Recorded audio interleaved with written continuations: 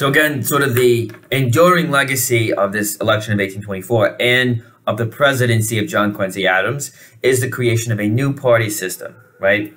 The party of Jackson, the Democrat Party, is going to be built initially on a coalition of Jackson supporters, Crawford supporters, that fellow who ran in 1824 and lost, but who was a supporter of states' rights, and John C. Calhoun supporters, okay? And John C. Calhoun initially was more on board with the Adams and Clay vision of a national unity and a Republican unity, but there's a slave revolt in 1822 that unsettles him, and gradually he starts to become more and more of an advocate for states' rights, and this is particularly the case after Adams becomes president.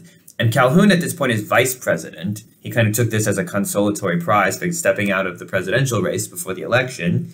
But he's increasingly an opponent to Adams. And so Calhoun, along with Jackson and Crawford, are going to form the coalition of Westerners and Southerners that will the Democrat Party will be based on. So this is the party of state sovereignty, the party of supporting slavery's protection and potentially, in some cases, very strongly supporting its expansion, and also kind of re-invoking in terms of their rhetoric, the rhetoric of Jefferson, of the independent, self-sufficient farmer.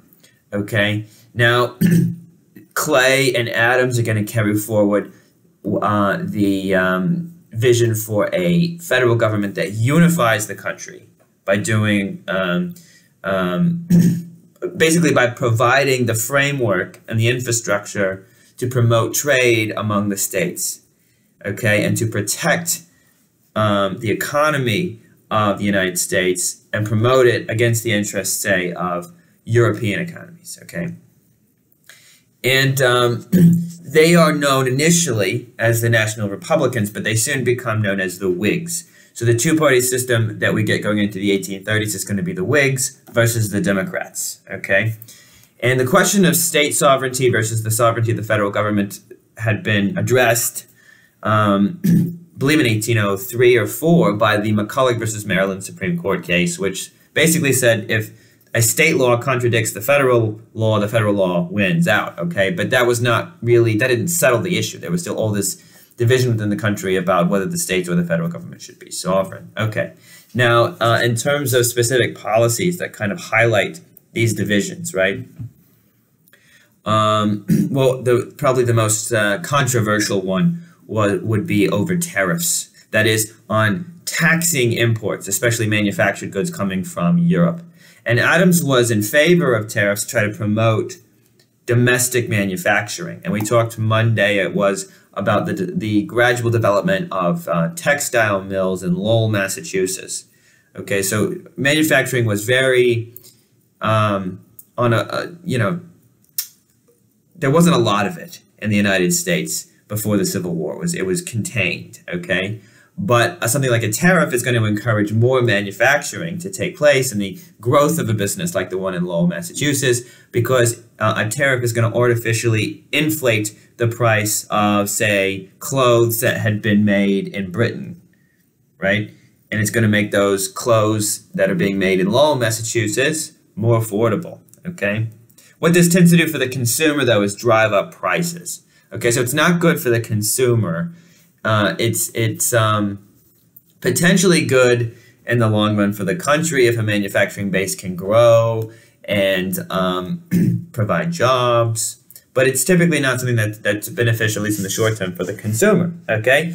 And so the tariff is fairly unpopular. Now, it's also, the tariff is very unpopular among Americans that make their money by shipping raw materials to Britain because they want to really have this strong relationship.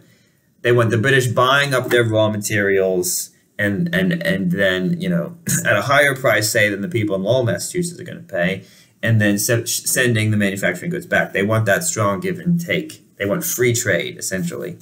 And a tariff is going to disrupt their ability to sell raw materials to, say, the British, who are going to be turning cotton into and nice cloth, whatever, garments. Okay, now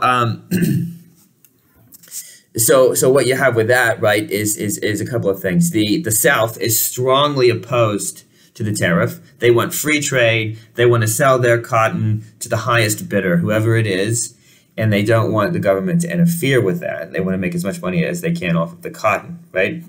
And they also want the cotton garments to be affordable, so that a lot can be sold, and there will continue to be a high demand, and the cotton will continue to be desired by the factories, okay, because people want the cotton garments. Okay, so the South is strongly against the tariffs, okay? In New England, which is really the only region that is where Adams has loyalty, really. In New England and in other parts of the North, say like New York, but New England is divided on the issue, right? Because really the only manufacturing you have in America is in New England, and you have some people that are recognizing that the future could be in that, but it's a very small portion of the people that are involved in it. And of course, most New Englanders are shippers. They're merchants who carry goods back and forth, and they have this long history of opposing the tariff. Right back to the War of 1812, they were horrified and outraged when Madison had tried to restrict their trade with Britain. And so there is a strong contingent within New England that opposes the tariff as well, okay? Those who support it tend to be in the West. They tend to be more self-sufficient farmers. But not, and a lot of them, it's a kind of not all of them support it, because a lot of them, as consumers don't like it. But especially in say, what we call now the Midwest, okay, like the Ohio River Valley, and in the Chesapeake Bay area, okay. Now, interestingly, there's a correlation here, because it's these parts of the country, the Chesapeake Bay area and the Ohio River Valley and the Great Lakes region, that are benefiting the most from government infrastructure, okay? So the building of roads and canals and the first railroad, okay? All of these things are happening in this area, and they're going to allow for the development of cities like Cleveland, Cincinnati, Louisville. And these are going to take off and become very prosperous places after the Civil War. But there is a correlation between places in the West and the Chesapeake region supporting the tariff, which is one way of funding the federal government, and then the investment the federal government has in the infrastructure. So a lot of the projects that are being undertaken in these regions, roads and canals, they're being done by private companies, but with the support of public finance, okay?